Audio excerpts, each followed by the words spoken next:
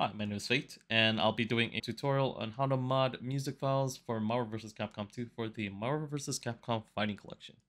For the purposes of this video, we'll be modding the Steam/PC version of this game. So to get started, to find your base folder install location, you'll want to right-click in your Steam library on the game for Marvel vs. Capcom Fighting Collection. Do a right-click, and you'll see a Manage, then go to Browse Local Files. Once you see windows pop up showing the folder that where the game is installed, you'll want to jump to the native DX11 folder. Next, go to Sound, BGM, MvC2, then Wave. And this Wave folder will contain a bunch of SNGW files, which are really just OGG files, just renamed with a different file type. So for the purposes of this video, we'll be altering the, I would say I want to do the character select screen. I haven't made changes to that yet. So if you really want to hear what these files sound like, if you guys have VLC Media Player installed, you can just drag these files into VLC. I wanna take you for a ride. I wanna take Character select screen. So that already tells me that this is the file that I want to edit. So the next thing is to actually create our new music file, which will replace this existing music file within this folder. And for that, we're going to be using Audacity, which supports Windows, Mac OS, and Linux installs. So the file that I want to mod into this is, spoil for you guys, it's going to be the Third Strike character screen instead. Select and make your first pick. 10, 9, 8, 7, 6. So choose and pick the best one. When you want to create this file within Audacity, your goal is to regenerate a OGG file with 3 required meta tags. To show you what I'm talking about, say if we're gonna create a file, you'll see on these metadata tags before you create it, there's gonna be entries in which it'll tell you what the music file is all about. In order for this to work, you're gonna need 3 required metadata tags. One is the loop start, the loop end, and then version. Time will be an optional thing. If you're altering, if you see time, it's an optional tag for existing OGG files, which I was playing around with earlier, just denotes when the file was created. This was optional. What you really need are these 3 here.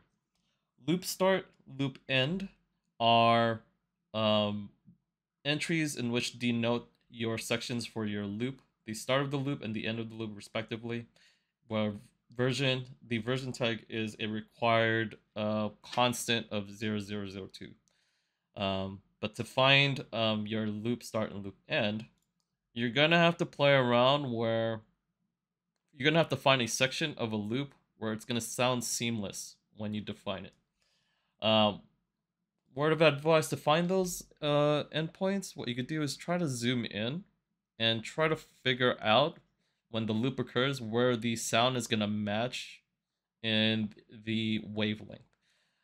Easier way to do that if you're not in tune with trying to find something that will match up wavelength to wavelength is just trying to find a very small instance of silence, which is denoted by the wavelengths here meeting this line here, which denotes absolute silence in both channels. This is your left and right channel respectively. So I've done the research on where I want to find my 2 endpoints. How I managed to find it is I start finding my end loop point and then figure out in the beginning where can I loop it back to the beginning, which is my loop start. So I found that in advance there where my loop end is at, oh, I forgot to mention, your loop start and loop end are denoted in what they call samples. Instead of your traditional unit of time of seconds, minutes, they note the value in something they call samples. So if you're using Audacity, what you want to do is change your audio position boxes here from either your traditional unit of time to make it read in samples, so you'll find your values for your loop start and loop end easily. You kind of want to do the same with your selection boxes here as well, so that testing will be easier when you want to test out your loop start and loop ends to see if the looping will sound correct. So I've already found my loop start and loop end for the purposes of this tutorial earlier, before this video, which is for my loop start, it's at sample 15,684, and then my loop end will be 3.7 million, 3702072. To test this out, and I'm gonna show you guys in advance, or I'm gonna wipe out my earlier test.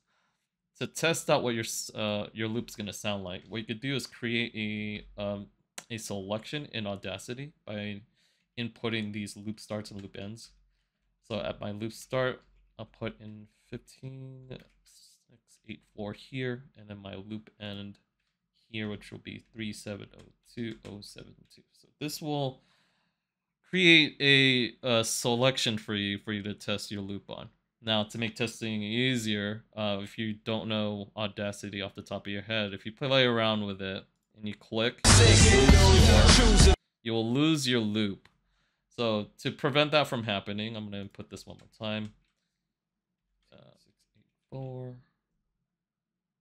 our end is 3702072. So I've created my selection here. What you want to do this time is, when you have your selection created, do a right click on your quick play bar here, right here, and you'll see a drop down. Lock the play region. Now you want to make sure that your play region is locked with your start loop and loop end regions intact when you do your testing. So you make sure that you could do your looping test correctly. So I'm gonna try to do that right now. So to do a loop play, you want to hold shift and then click here on the button or push space. Select and make your first pick. 10, 9, 8, 7, 6. And then to jump around again, so you don't lose functionality, you want to hold shift while you're jumping around when you're clicking around here in this bar here. This one, just practice. Just challenge me when you're ready with your tactics. High punch, spin kicks, watch your back split. I see you in the air when I make your back flip. Select and make your first. So as you saw from the playback, it looped back to the beginning, and it did sound seamless. So I think I'm almost ready to export.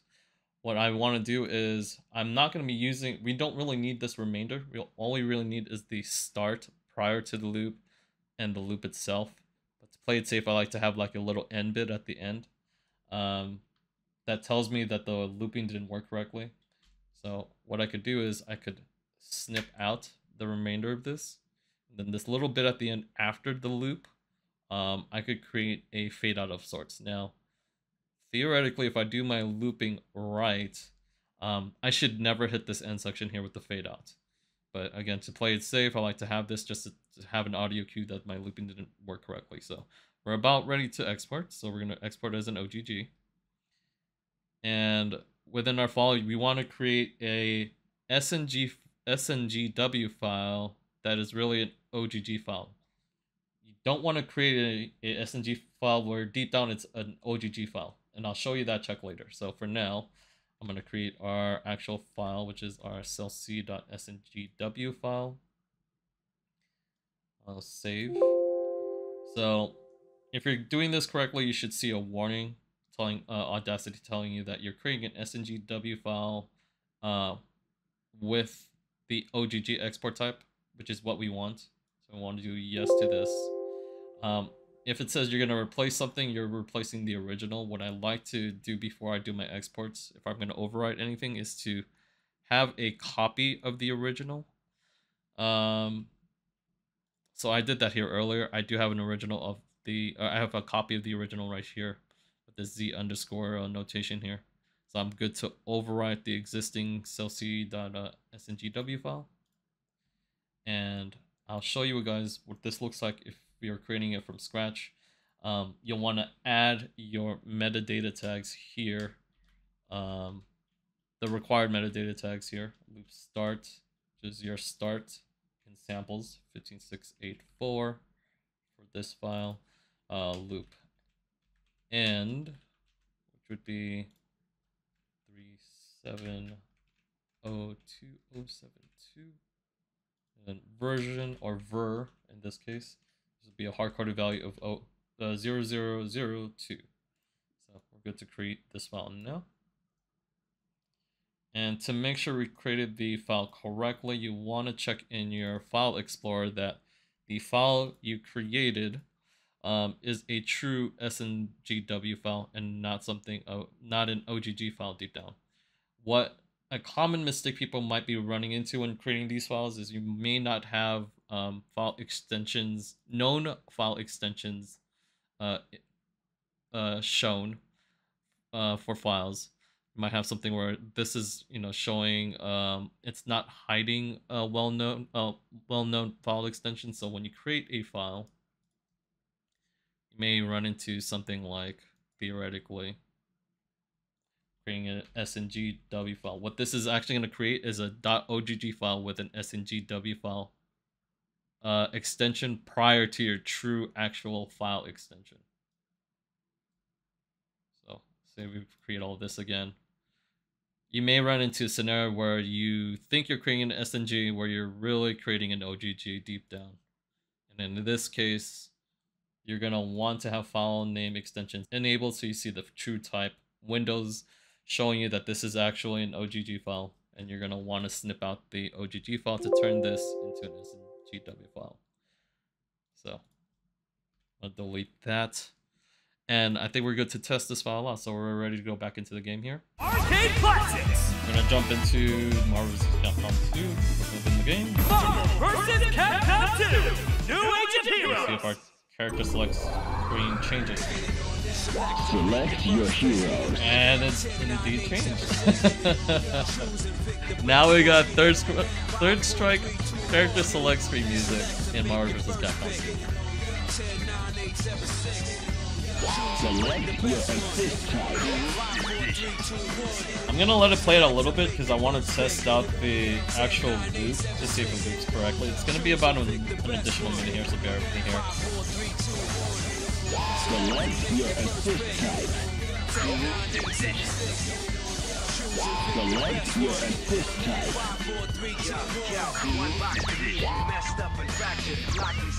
We're about halfway there. Made a best fighter win and win again. Battle to the top until his life ends. But if his life ends and he starts to decay, made one of his street soldiers a fence. See you talking to the game, couldn't be talking to me. I got enough to beat and more soldiers to bury. You know we just So technically, as we've shown here, you could have a character select theme that exceeds the original. Like, you just have to define your loop. I don't think you want this one. Just practice. Just challenge me when you're ready. With the Select your assist type. Loop gonna be coming up here. And it sounds good. So I think our test is pretty good, and we could conclude the video here. So guys, this will be it for the tutorial. Hope this helps you all out with your music modding endeavors. Gotta get rough. I'll show a little additional change that I did via to the training as well, as a little bonus. A little Ace Comment music to end out the video. So again, to end the video, this is JK. Hope this video helped you out, and I'll see you guys later. So see ya.